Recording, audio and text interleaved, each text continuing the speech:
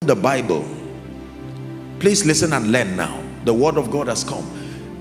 Every time you open scripture, there are three things that you are looking out for. Number one, you are looking for promises. Please say after me, promises.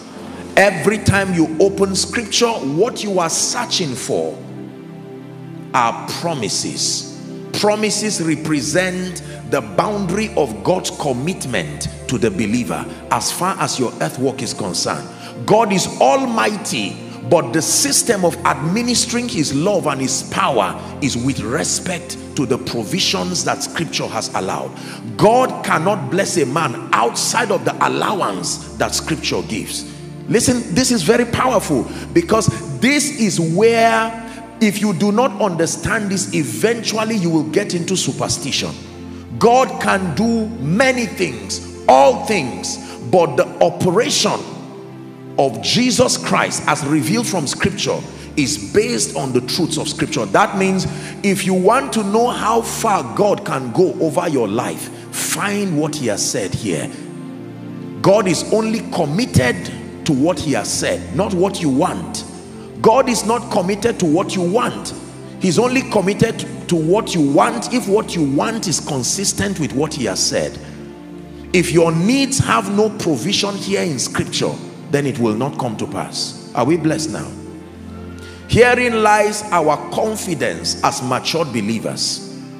It is not longevity in church that makes for maturity. It's the awareness that God does not lie. He's a God of integrity. He's also a God of ability. Are we together? And that on the strength of the immutability of his counsel, if we can find what he said, then we can commit him. Please give us Genesis 21 from verse 1 and 2. Genesis 21 from verse 1 and 2. God only does what he said. And the Lord visited Sarah. Please read with me. 1 to read. And the Lord visited Sarah as he had said. And the Lord did unto Sarah not as Sarah wanted. The Lord did not do to Sarah as she wanted. He did to Sarah as she said. Verse 2, same scripture. For Sarah conceived and bare Abraham a son in his old age, at the set time which God had spoken. Listen carefully. This is already a deliverance for someone. That means every time you write a prayer request, don't you think that because you prayed on it, it will be answered. The first requirement is that you must connect every request to the scripture that gives you a guarantee that God is. This is why scriptureless prayer is useless prayer. It's just a dissipation of energy, except if you are praying in tongues. When you are praying a wordless, a prayer that is not word based, there is no scriptural platform for God to be committed. Listen to me. God is touched with the feelings of our infirmity, but he's moved by his word. Just because he has compassion towards you does not mean things will be solved. He himself has chosen to submit to his word, that he exalts his word above his name. If someone learning, this is sound doctrine. This is how believers become matured. All these superstitious things sometimes flying around is why a lot of people are puffed up with knowledge that does not produce predictable spiritual results. There is nothing you can do against the truth but for the truth. Are we learning?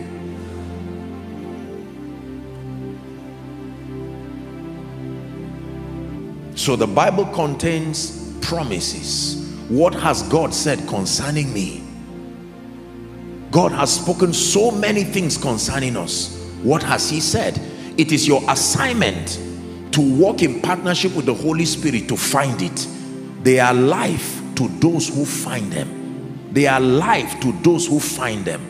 And those who find receive finding as a harvest for seeking, because the Bible says the law is that everyone that seeketh findeth. Finding is not for men of God. Finding is not for those in ministry. Finding is for seekers. If you seek, you will find. I want to rise in life and destiny. Oh God, I know I can't be a failure. What is your basis? Bring forth your strong reasons. What is your basis? I'm tired of suffering. No, that's not the basis for victory. What has the Bible said? The Bible says the path of the just, for instance, is as a shining light. Are you learning now? That shines ever brighter unto the perfect day. That becomes your scripture of defense. Father, on the basis of this truth and on the basis of your integrity, I place a demand for the performance of this scripture in my life. Now that is how to pray, the kind of prayer that produces result. Blind scriptureless lamentation will only, the Holy Ghost will just come to comfort you because he's a comforter. But as far as results, listen, as far as results are concerned, believe me, if you do not know how to engage scripture, you may live a frustrated Christian life. Are we together? So you find in scripture promises. Number two, what do you find every time you open scripture? Principles. Principles. The second thing you find in scripture are principles. The modus operandi of the kingdom. This is how the kingdom operates. Christianity operates based on a kingdom system, and every kingdom has rules of engagement. There is a way God behaves. There is a way. For instance, in Nigeria as a federation, and in many nations across the world, there is a way that you want. If you want to approach the president or anyone in the presidency, there is a protocol. Is that true? If different states want to receive their subvention, there is a system, a modus operandi. So if you become a governor or a commissioner of finance or whatever it is, you are enlightened and educated that as far as this territory is concerned, this is how you obtain the things that you need to obtain. Failure to know it, you may have a territory that has the resources, but it may not reach you. Everybody say principles. Principles are called the secrets of the kingdom or the mysteries of the kingdom. Matthew 13 and verse 11. The Bible says Jesus was speaking, and here's what he said: because it is given unto you to know. The word know there is not just the word awareness. It's not mere awareness. It's a level of intimacy. It's the same word that is used as a husband knowing his wife. To know. To so interact that you become one with the mysteries of the kingdom. What is a mystery? A mystery is a hidden body of truth that is privy to a group of people. The military, for instance, they operate by mysteries. They have how they talk. There is something that the military can say that if you are a civilian and you are not trained, you may not understand what they are saying. You would have to be trained in the military for that conversation to be fruitful to you. So in this kingdom, the Bible exposes us to the mysteries of the kingdom. I pray and I beseech you by the mercies of God that you pay attention and take serious what I'm sharing with you. These are the weapons of victory we have been given in this kingdom. There is no other way we command results outside of this. It is not one of the ways, it is the way. The mysteries of the kingdom. So when I open my Bible, hidden in stories, hidden in parables, hidden in riddles, hidden in the Psalms, the 5 books of Moses, all of them reveal Jesus the way. There is something in the Pentateuch that reveals the character of Jesus and the modus operandi of the kingdom. Are we together? When you go to the prophets, major and minor, there are things you find. The poetic books, there are revelations of Jesus that you find. Scattered across Psalms are spiritual protocols for accessing different dimensions of results. Proverbs comes to reveal the wisdom of the kingdom as far as living and excelling is concerned. You now go to the Gospels where Jesus himself came as the manifestation of God. I've told you why Jesus came to the earth. Jesus came to the earth not just to save us. His number one assignment when he came to the earth was as a correction of our idea about God. The God that people did not know, because until then they had not seen him manifest bodily. So there were many ideas that the prophets, they depended on the interpretation of the prophets to know God. They couldn't have a personal relationship because the Holy Spirit was not given to all. It was Prophet Joel that said one day this formula for knowledge will be obsolete because the Holy Spirit will be poured upon all flesh, and at that time he will give the fivefold to mature the saints. But as far as personal relationship is concerned, that veil will be torn. Are we together now? Are you learning? Yes. So when Jesus came, he came primarily as a correction of our idea. He came as a marking script, so that we now compare everything the prophets told us about him with the manifestation of Jesus. And look, you now see why the Father had to approve him before he started. Because if the Father did not approve him, that meant that any other thing he did before the Father spoke, we can say is wrong. From the time the Father spoke till Jesus went to heaven, we know that everything he did was correct, because the Father spoke already that I am pleased with him.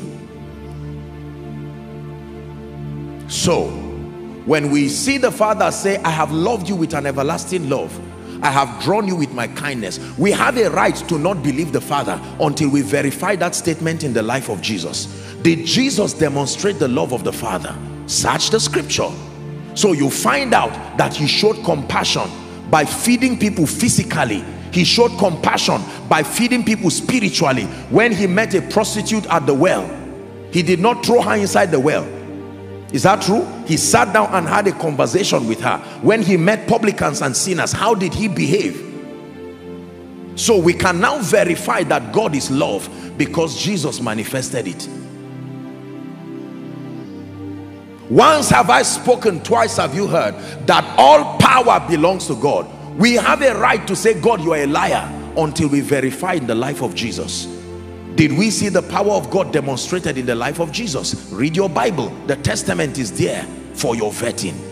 We see all kinds of signs and wonders. We sing songs, what manner of man is Jesus? He parted the sea. He did all sorts of things.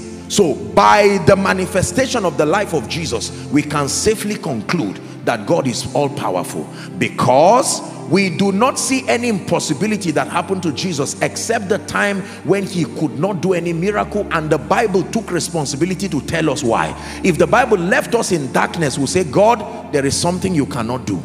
But the Bible tells us that the reason why Jesus could not do this is because of their unbelief, that he himself marveled at their unbelief.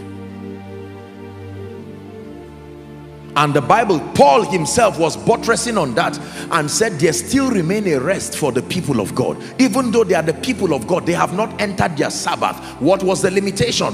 That they heard the word just like we did, but the word did not profit them. Why? Not mixed with faith. What is faith? Your conviction and the corresponding action you take to honor that conviction. They did not act on what they heard. Faith is the name given to the action you take based on your conviction on who God is and the integrity of his person. The name given to the action, not just the believing. They could not enter his rest.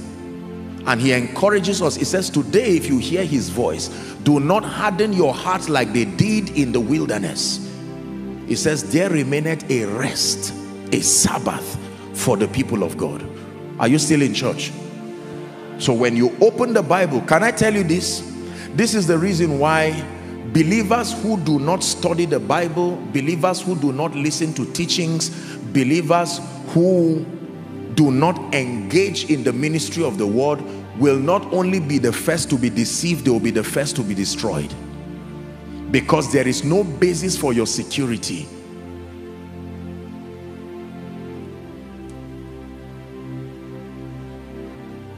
Man shall not live by bread alone, but by every word that proceeds out of the mouth of God.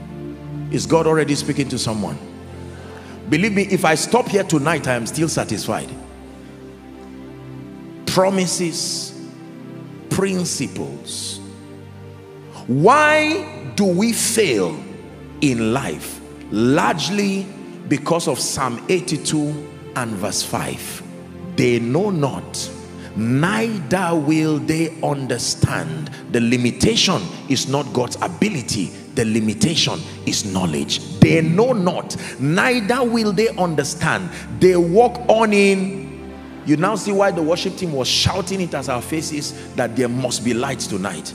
And I agree with them, there must be light over your destiny in the name of Jesus. Listen, believers, listen. Get tired of ignorance. Get tired of shadow boxing. You must be able to know with exactitude the spiritual principles that are connected to the outcomes you desire. This is what mastery is about in the kingdom. And the Bible says, he that strives for mastery is not crowned except he strives lawfully. Nobody wins the Olympic by mistake. Everybody who gets to that final round of the Olympic was a champion in his own nation, yet someone still takes last in that race. That means the person was a champion, but not champion enough at a global scale. So don't just say you are better than someone because you have two unserious Christians around and you are the one teaching them. By what reference do you think you are serious? They comparing themselves with themselves, the Bible says, are not wise. You must raise a high spiritual bar. Can I tell you this? Those who win the 100 meters race are never trained with 100 meters. No. If you want to win 100 meters, you train